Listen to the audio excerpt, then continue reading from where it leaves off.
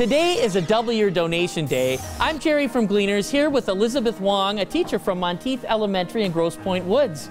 Do you see hungry kids in your school? Yes, we do. Even in Grosse Pointe, we see hungry kids.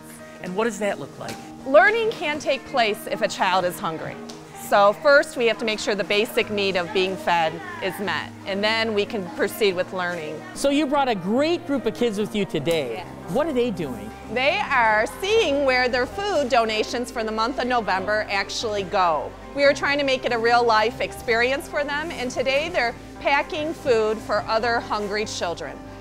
Do they care? They absolutely, and they are very energetic, and you can see how hard they're working. They're the leaders of our school. And you can care so much by helping today. Please be generous. Call 855-315-FOOD or go to fox2detroit.com.